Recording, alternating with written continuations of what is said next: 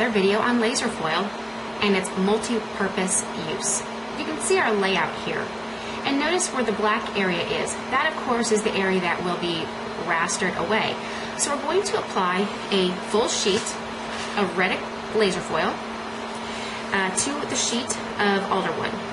And I'm measuring it out so I can cut it.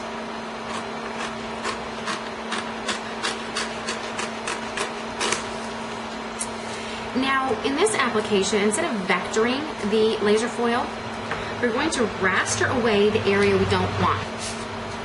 This will create a raised up effect. So now I will place my sheet into the bed, and after the engraving process is completed, I'll show you.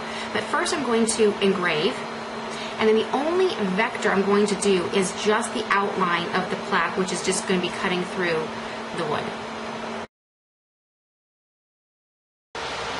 And now we're back with the alderwood sheet that has used the raster method for the laser foil.